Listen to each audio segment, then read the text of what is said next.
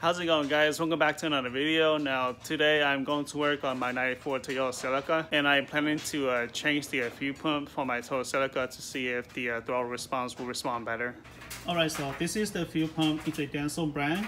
I waited over 2.5 weeks for these to arrive. It came all the way from the East Coast, and I bought this at the junkyard as well because the one I have, these tabs here are broken off and it's not holding on to the shift boots. So I was just waiting out to see if I could find one that is not broken off, and luckily in the past few weeks I went to the junkyard and I found one that is not broken off. The color is kind of a little faded out, but then I can use like some nice paint just to respray it to get that shine out. And don't mind the rice cooker. You know, we're Asian, we're gonna have like an extra rice cooker laying around the house just in case you might need it. Alright, so with that said, I'm gonna go ahead and try to install this fuel pump right here.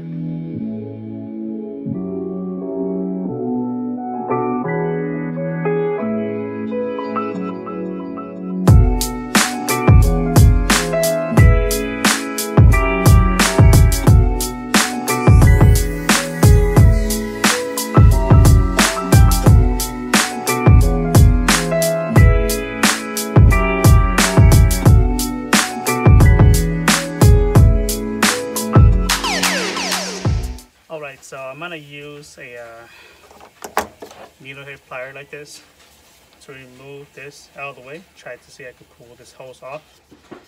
And this right here, I'm gonna use a WD-40 to spray this, just to loosen that up. I'm gonna let it sit for a while, and we'll go from there.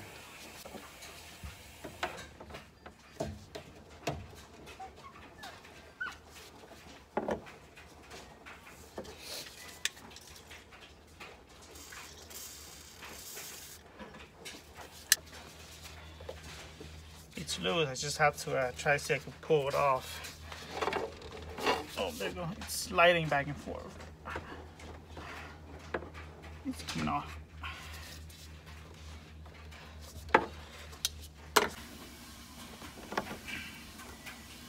Alright, so before we get started to remove this fuel line here, you'll need a 14mm and a 19mm.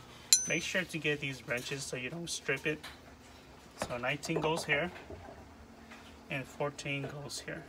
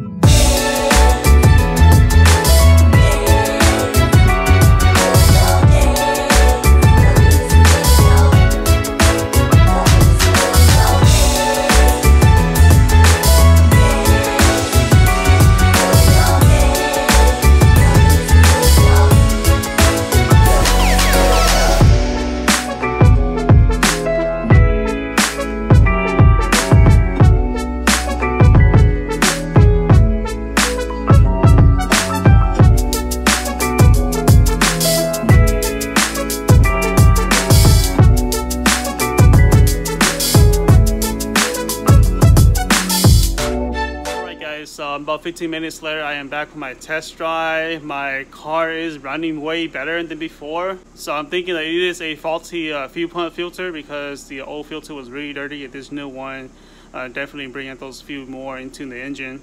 My engine doesn't have that low idle anymore. The throttle responds way better than before. It's lacking a little bit of torque. Maybe the clutch might be worn out that needs to be changed later. So other than that, my car drives just fine. After driving my 6th gen with the 3SGTE swap, this 5-step feature is really slow. Alright guys, so that's going to be it for my video. I'm going to wrap it up. If you guys like this video, give me a thumb up. If you like to see more of these content, subscribe. Thank you guys. Have a good day.